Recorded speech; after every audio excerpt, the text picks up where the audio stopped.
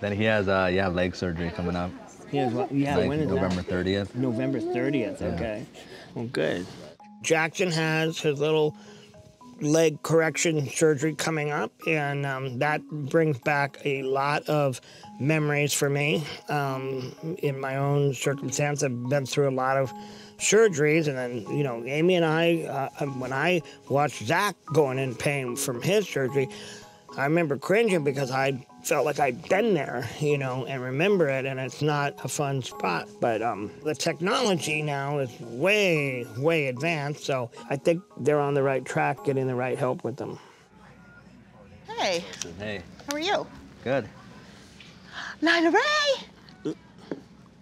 I was extremely uncomfortable. I just didn't want to be there, like, at all. I have no connection to any of it anymore, and I didn't want to be there. She's twinning with her brother. Yeah.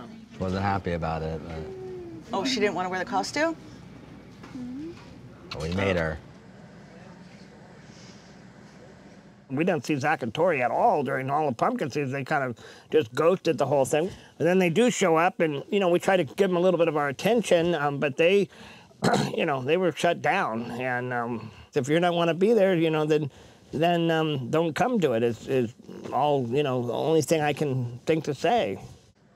But yeah, we might find Jackson and then head out. We just wanted to bring them to dress up, see Mimi all dressed up.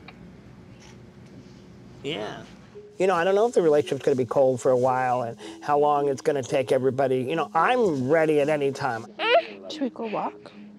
Just go walk. I'm going to respect whatever time they need to feel in their hearts that they're ready to, you know, forgive me for, you know, being an ass or, you know, whatever. And basically that's, you know, that's just something that you wait, you know, for.